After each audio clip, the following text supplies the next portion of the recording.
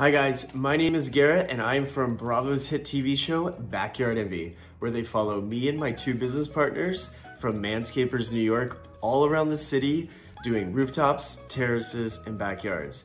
But today, I'm gonna show you how I spend my Sundays. To me, Sundays are all about relaxing and spending time with my boyfriend and spending time with my plants. I usually like to start my day with going to my favorite coffee shop and getting 2 iced coffees, and then I'll come back to the apartment and we'll make a nice big breakfast. And because it's Sunday and it's my day to not go to the gym, totally relax, I like to make a mimosa with my breakfast. But not just a regular mimosa, I like to add a little bit of blood orange juice, which gives it a fun color, and it's just like a little different take on it. It's very good. And then I like to make sure that all my plants get a nice, good watering. I water my plants once a week. I think it's very important to make sure that your plants are on a regular schedule. And then after I water all my plants, I'll go around and I'll mist all of my plants, I'll wipe the leaves down, I'll talk to them.